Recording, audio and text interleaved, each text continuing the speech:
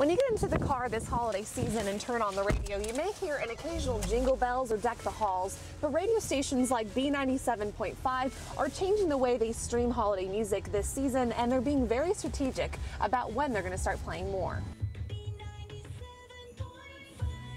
It's that time of the year. Christmas music fills the air, in the car, at the shopping mall, and in your head. I actually really love Christmas music. It's kind of a guilty pleasure. I'd like to listen to Christmas music.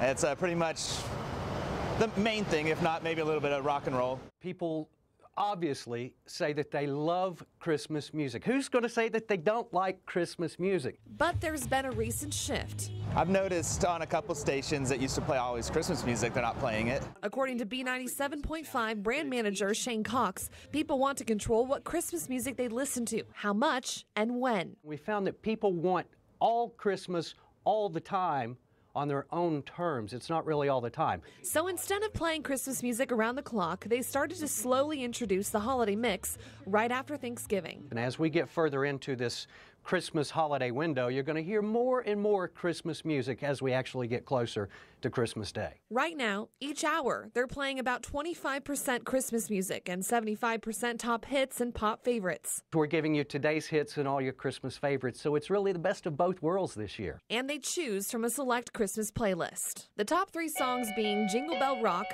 Rockin' Around the Christmas Tree, and It's the Most Wonderful Time of the Year. And for those who say the more the merrier when it comes to Christmas music, don't worry, it's coming. As we get into the weekend of Christmas, it will be all Christmas all the time on B97.5.